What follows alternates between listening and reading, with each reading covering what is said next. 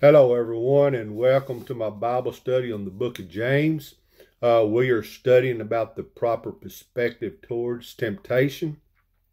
James 1:17 says, "Then when lust hath conceived, it bringeth forth sin, and sin, when it is finished, bringeth forth death."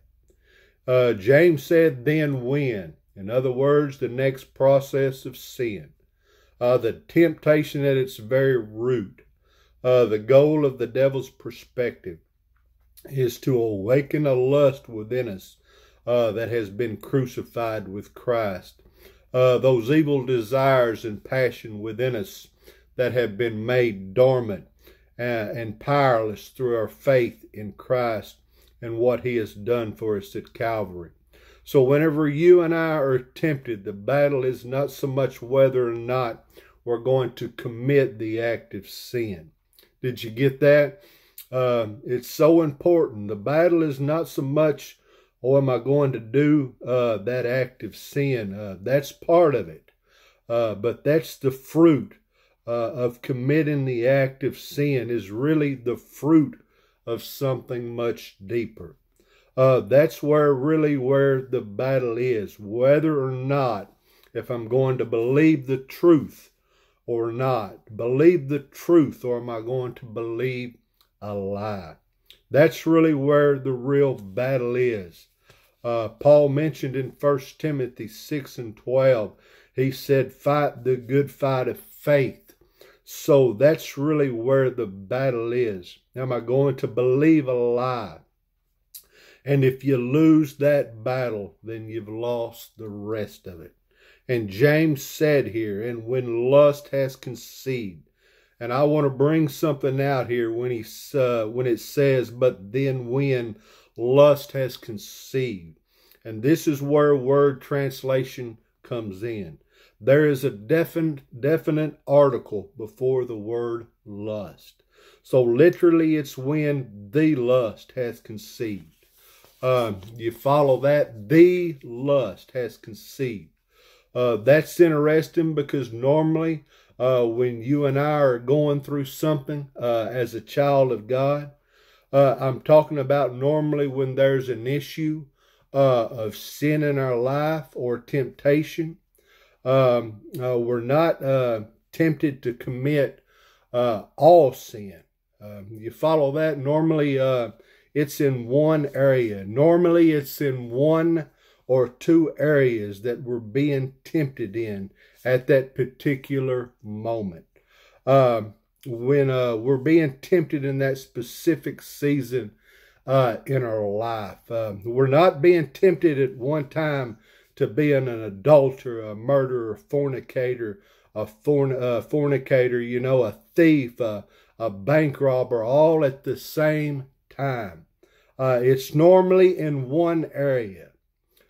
So that's the ideal when we're being attacked and tempted in that particular area. And when we believe the lie, this is what happens. We become impregnated with that sin when we accept the temptation, when we believe the lie of that temptation, that there's life in that sin. That there is life in myself by believing in myself rather than believing in Christ.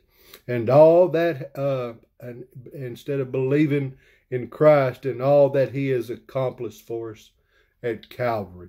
So the believer becomes impregnated with that sin in his spirit and his mind, and it brings forth sin. In other words, it gives birth to sin being carried out. Matthew 5:28, Jesus said, "But I say unto you that whosoever looketh on a woman to lust after her hath committed adultery with her already in his heart." So even before the physical act is ever committed, they have already sinned, and it actually because the believer has accepted the lie, that there is life and pleasure in it, and believe that. And James said here, and when sin is finished, it brings forth death. Literally in this verse where it says sin, there is a definite article there before the word sin. And that word sin is a noun. For example, in Romans chapter 6, Paul used the word sin over and over again as a noun with a definite article in front of it. The sin, you can call it the evil nature, the sin nature, but we're going to use the term sin nature. Stick with that term, sin nature. So the ideal is this: when the sin nature, when it is finished, it brings forth death. That means that when the sin nature is fully grown, it gives birth to death. Did you get that? When the sin nature is fully grown, it gives birth to death. Now, James has just through a few verses here, he's gone from the very beginning of it to the very ending of it all. If the sin nature continues to fully mature, and what it all goes back to, and the only way that can happen is by the believer continuing to believe in a lie, that there is life in self. Same exact thing goes back to the original temptation. Same thing that happened with Eve. If the believer continues to believe in the lie of the enemy or the world and the flesh, that there is life in me, well, the sin nature is going to continue to fully mature and eventually will lead to that believer losing their soul. And only God knows that point. We don't know that God is much more merciful than we are. And thank God for that. And thank God for that. Amen. But eventually it will lead to that point. I want to deal with that word death here for a moment. The word death literally means separation from the life-giving power of God. At least in the verse James is using it here. He is dealing with it in a spiritual realm, not so much in the physical realm. He's not meaning that one is going to physically die, but he is talking about that which is spiritual.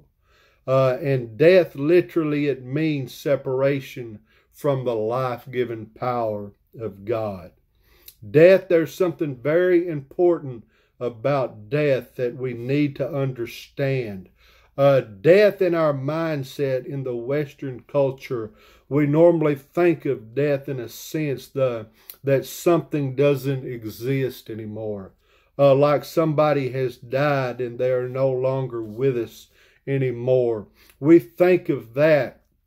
In reality, they are still existing.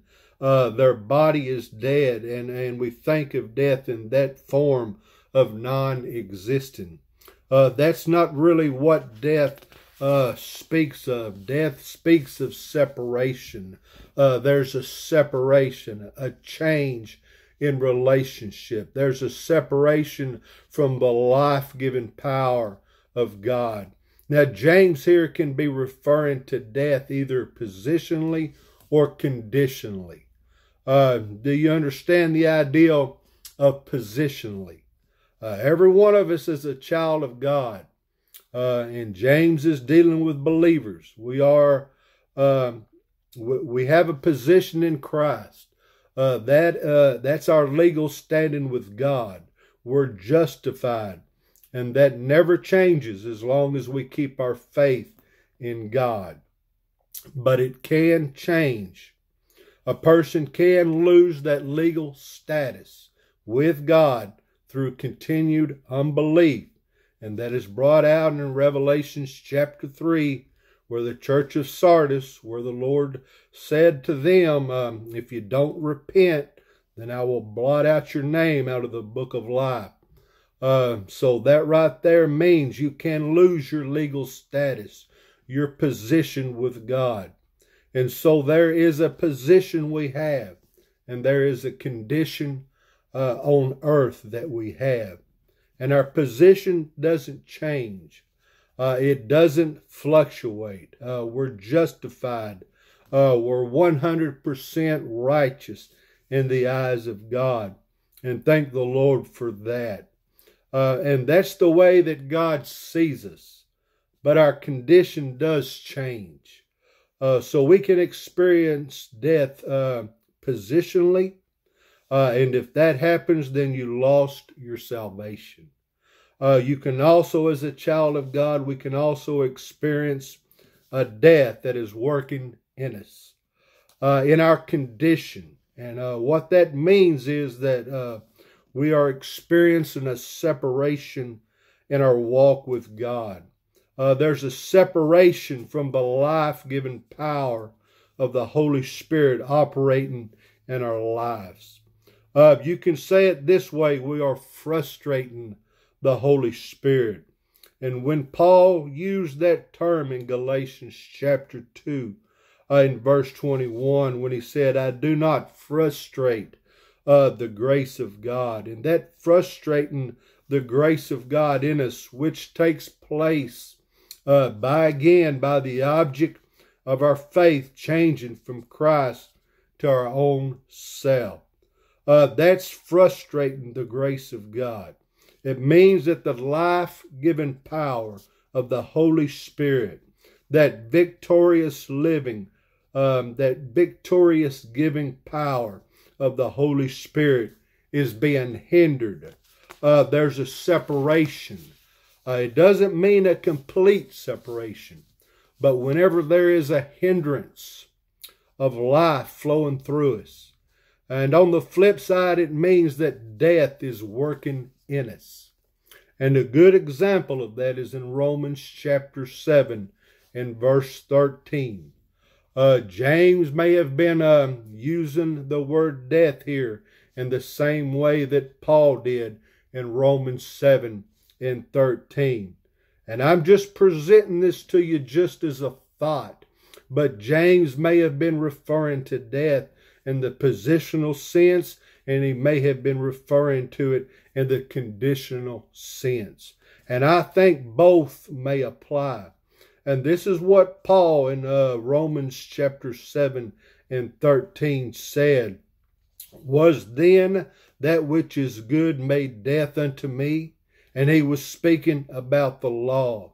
Was the law which is good, was it made death unto me? He said, God forbid. In other words, that the law in itself is not bad, but it's my approach to law that is bad. But he said sin, and that's the sin nature, but sin, that it may appear sin, was working death in me. And I emphasize those words there, working death in me.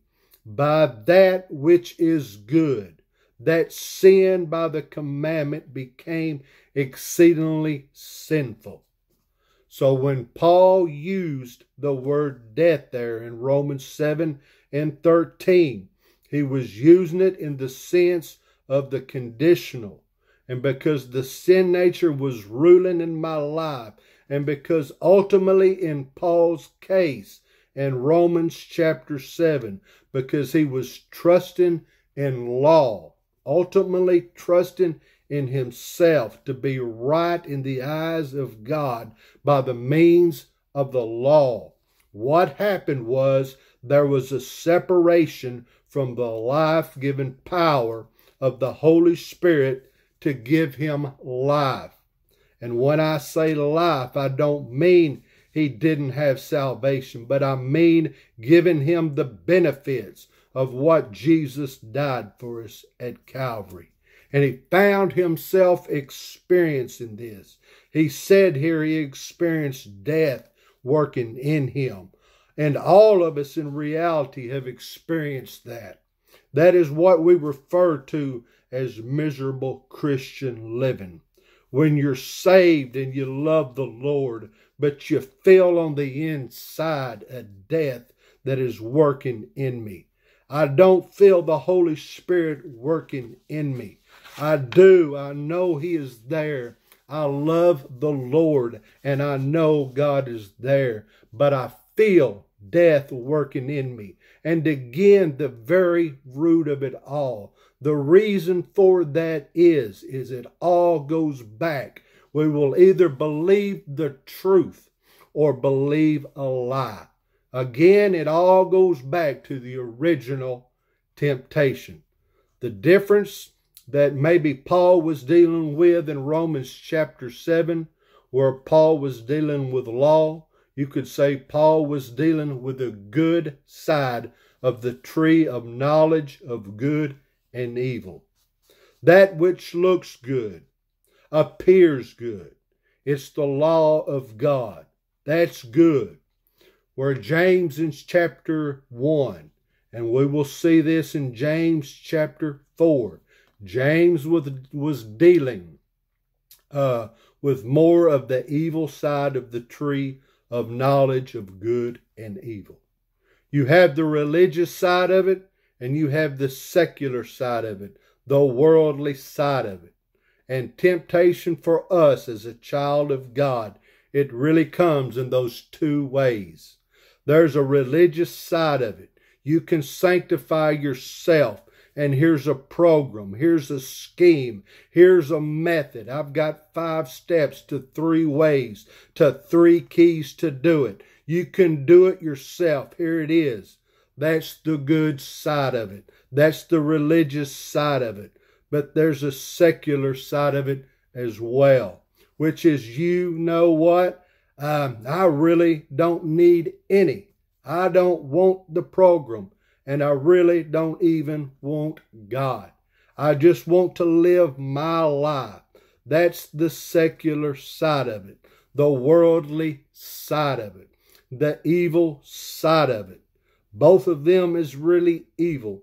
Because God said to Eve, He said, the day you eat of it, you shall die. So if you use law as a means of righteousness, you're going to die. And if you use worldliness as the means of life, you're going to die. And the only way that you can live is by using the tree of life as the means of life. And that's Christ and what He has done for us at Calvary. He's the tree of life, and the cross is the tree of life. And by faith in that, that's the only way that you and I can live. That's the truth. So that's really where the battle is. What are we going to believe in? What are we trusting in? In that moment of temptation, and let me break it down a little more. In that moment of temptation, what will you believe in? And let me say this, that there are some people that think just because that they are believing and trusting the way that they should, etc., that when they are faced with temptation, that they're just not going to give in to it. They're not going to give in to temptation. And I believe that there is some truth in that. But get this. Just because you're trusting and your faith is in Christ and all that He has done for us, leading up into temptation, which you and I never know when that time is, by the way. We can't plan temptation. Even if you and I are trusting and believing, leading up to temptation, that does not guarantee that we will never give into temptation. If that has been presented to you, understand this, that is not reality. That is not reality. Because the next time you fail, that just proved that teaching to be wrong. So it is appropriate. It is right for us to live by faith. The just shall live by faith. But that doesn't mean at that moment that your faith is not going to be tried and you won't give in. So in that moment of temptation, that is where the battle really is. Will I believe or will I not believe? Will you believe in who Christ has made you and who you are in Christ and what Christ has done to you? He's made us a new creation. And we can say, I don't need that because I've got everything I need in Christ. And praise the Lord for that. So I just say to you, anchor your faith in Christ and keep it there. In God, He will see you through. And that concludes my lesson on James 1 and 15. God bless.